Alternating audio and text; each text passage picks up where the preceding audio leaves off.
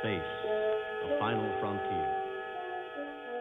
Hi, this is Larry Greenblatt. Welcome back to How to Pass the CISSP with our good friends, Mr. Spock and Captain Kirk. And this episode 3, is on security architecture and engineering.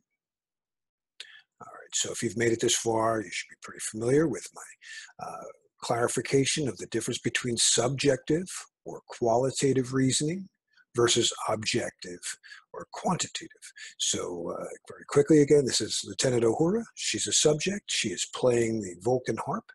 And whatever subject plays it, even this subject at any given moment might play different music. And is it good?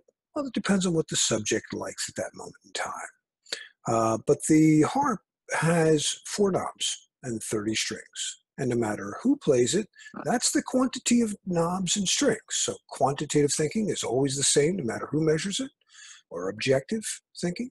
And subjective or qualitative really depends on a particular person at any particular moment. So Spock is my quantitative guy or my objective thinker. Kirk is my qualitative person and my subjective thinker. And again, I like to have these guys on my shoulders instead of a devil and an angel advising me whenever I do anything, really. And especially we're going to use them to help us pass our test. So I've been through this many times. I want to go over this quickly again, but we know that costs are very quantitative. I can tell you what something costs. I could show you a receipt, and no matter who measures it, they should see the same price. But what is it worth? Some people might tell you that's junk. Why did you pay that so much for that? And other people are like, wow, you got such a bargain. So it depends. Depends on the subject and what they want at that given time. Certification is always the same. If you're certain that it has 4 knobs, it's 4 knobs. Every day after day after day, it's going to be 4 knobs unless somebody changes it. But the value or accreditation is really subjective. So you might say something, cred means to believe. You might believe that something is very good today, and tomorrow change your mind. Yeah, I don't know. I don't like that so much anymore. I got sick of it. When we take our test, we are taking a multiple choice test, and there's 4 answers. And it's not like 1 right and 1 wrong, or 3 wrong. There's often they might all seem right or they might all seem wrong subjectively. Quantitatively, you try to prove as much wrong as you can. So if some things are very quantitative. If they ask you how many bytes in a MAC address, well, it's 6 bytes. That's just how it is. And if the number says anything else, I mean, you could express it different ways. You could say it's 48 bits, or you could say that it's 12 hex digits. But either way, it's the same quantity. Any other quantity of bits or bytes or nibbles would be wrong. But sometimes you're left over with some answers are very subjective. And you're like, I don't know. I feel that this is a better one. So I always let Spock take the test first. And Kirk is watching the clock, and he's mostly concerned with time and money. And he knows that you've got 3 hours in 2018 with the latest CAT version of the test. And you've got up to 150 questions to answer. So he's going to watch the clock and say, Spock, where are we on question 34?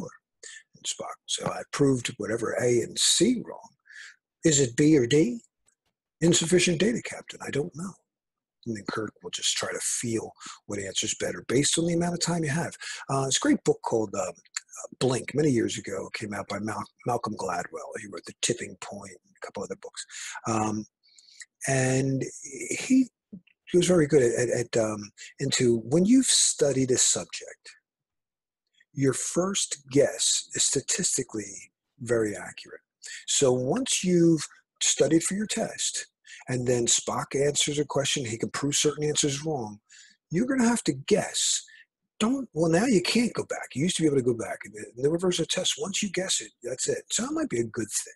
You can't go back now. So just make a guess at a certain point and just move on. Let it go. We have a federation that we deal with, and you'll be tested on it. It's the ISO. And again, many people think that's an acronym. It's not. It's a word. My mother taught me that just about every word in the English language comes from the Greek, even though she's not Greek, but what her wasn't. And we need to know that. Like I've had people doing forensics for years, and they don't know the meaning of the word. Forensics come from the Greek. It means to be in a forum. I've very rarely met anybody who understands the meaning of the word risk. Risk come from the Greek. Cyber and govern both have the same root word, the kubernon, the helmsman of a ship in Greek, ancient Greek. So cyber really means to steer, just as govern does. We need to govern our stuff. When you govern, you can, well, security is about prevention, detection, and response. You can prevent the dangers you can see, but you can't prevent dangers you don't see. Risk are cliffs under the water, things the helmsman of the ship could not see. So you had to have, somebody awake all the time, watching out for these things, and they had to have ways to not only detect but to respond. They have to have lifeboats and evacuation procedures to deal with these unforeseen dangers. So risk actually today means something like unforeseen danger. The ISO itself comes from a Greek word. It means equal. And it's a great thing about this show, Star Trek, that you remember the Federation, you were treated as an equal. That's great. And you didn't have to be a member of the Federation to be treated equally. They tried to treat everybody, but they tried to incorporate you in the Federation wherever possible. All right, so I like to have Spock and Kirk sit down on the test, and Kirk reads the question to Spock, and then Spock tries to prove certain answers wrong. Processing multiple levels of information classifications on the same machine requires special controls to prevent data leakage and corruption. Which multi-level security model requires prevention of data processed at lower levels, writing to higher levels? I'm going to go in. I want to explain to you what multi-level security is. There's really two models that we deal with that have multiple levels. Bell-LaPadula and Biba. So Spock will look at this and say, I've never been to this planet. Bell-LaPadula and Biba are people's names. If you didn't memorize those things, how would you know? You can't logically sound that out. You can't figure that out. Like my mother taught me that words come from the Greek, and so she'd say, try to sound it out. What do you think the word means? But my father would tease and say, all right, try to reason out the word sandwich. That didn't have a Greek origin, or that would make sense. It was a guy's name. He was the Earl of Sandwich, or place, whatever. And he liked to put his food between two slices of bread. So he could sit there, sand, and there was a witch. So some things you can't reason out like that. Bell-LaPadula and Biba. State machine, Spock could figure out. He could say, well, no, it's not the state machine model, Captain. It's not, brother. State machine refers to tracking how things change state. So we have the beginning state, the middle state, the end state. As a machine boots up, it should boot securely. It should run securely. Even in a failure mode, it should fail securely. And let's imagine that Spock knows what CMMI is. CMMI is a model, but it's a maturity model for process maturity, to see how good you are at something. And historically, it started out with software development, but it's extended to any type of process management. Either you can't do it, you figured it out. I'm a musician. I might figure out a song once, and then I can keep playing it, and practice makes perfect. And I eventually I can do it every time. Right? That's level 2. So level 0, I can't do it. Level 1, I got it done. Level 2, I can do it every single time. 3, write it down. Score your music. Right? Document your work.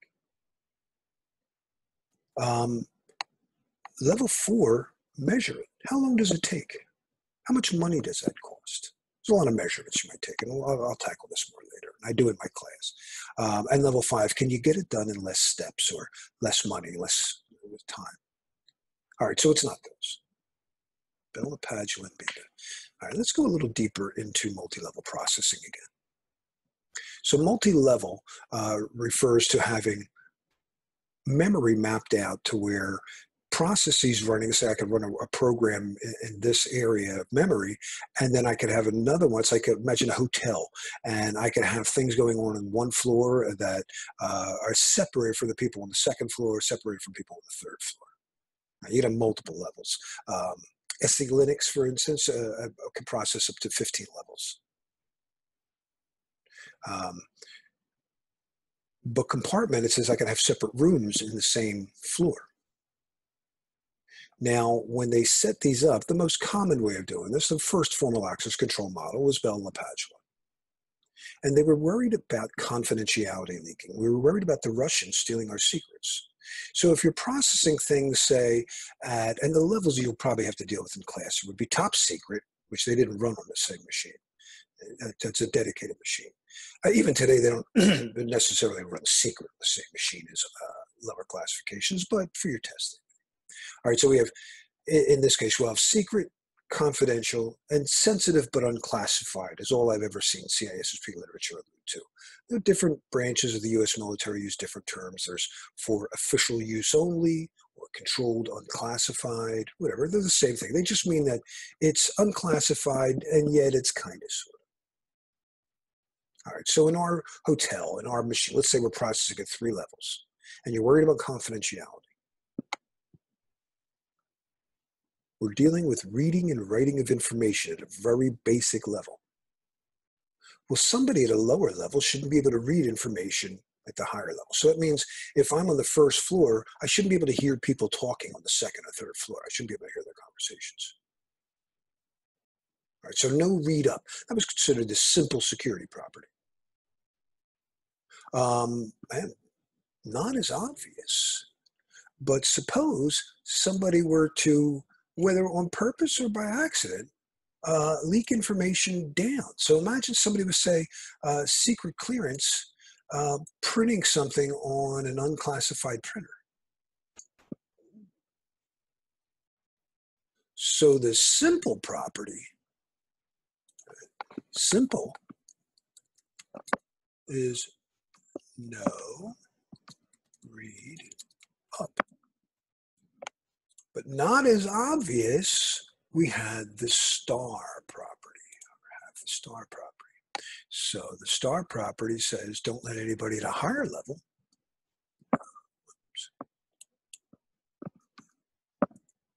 star, and it's typically written with an asterisk and an underscore. Star means no write down, no leakage of information. Well, Ken Biba understood that this might help you with confidentiality, but integrity becomes compromised because somebody at a lower classification might be able to write information up that they themselves couldn't see,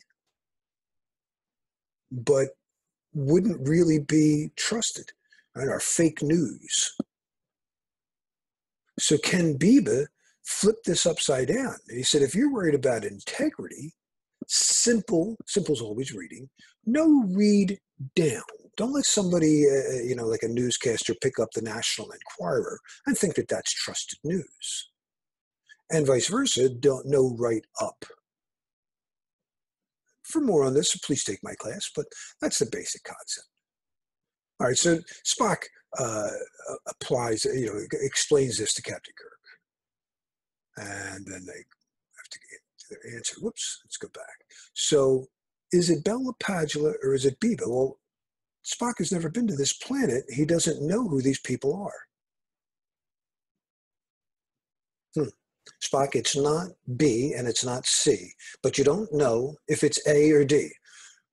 Affirmative, Captain. Insufficient data. I don't know who Bell-LaPadula or Biba are. And sometimes you just have to go with a hunch. And Kirk might say, I have a hunch it's D. Why, Captain?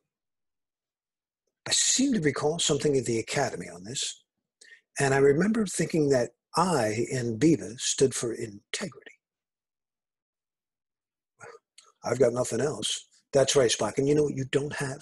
You don't have time. We need to move on. And yes, that is the answer. It is delta.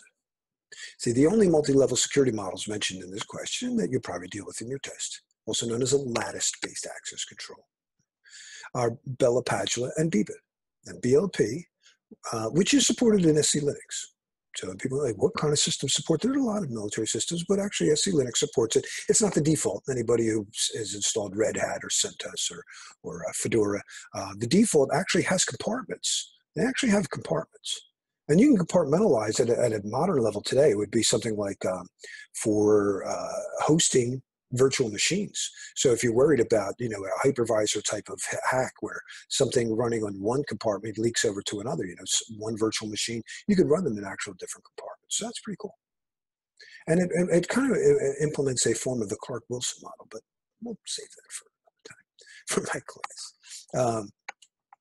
What BLP is concerned with protection of confidentiality and attempts to achieve this by preventing processes at lower levels from reading data at a higher level, and that's the symbol property, and conversely by preventing processes at lower levels or higher levels from leaking. Sometimes it's called the no spillage, the star property, by writing no write down. So this approach would allow for data corruption, though, by allowing people at a lower trusted level to write data up. Fake news. The Biba model attempts to address this integrity vulnerability by enforcing rules exactly opposite of the BLP. All right, thank you very much. I hope you learned something today. May you all live long and prosper. And if you'd like to know more, I'd love for you to come and attend one of my classes. I do live online 5-day boot camps. I've been teaching this class since 2002. And actually late 2001. And I also have recorded, each year I do a recording of my class and I sell that. So do very well with that. If you go on YouTube, you should look around. You'll see the reviews from my 2005 and 2006 I took down. 2007 I have the intro up there. And now I have 2008. I just started. So if you'd like to purchase them or attend, please write me at sales@internetworkdefense.com or my company, or see our schedule at internetworkdefense.com. Thank you again, and may you all live long.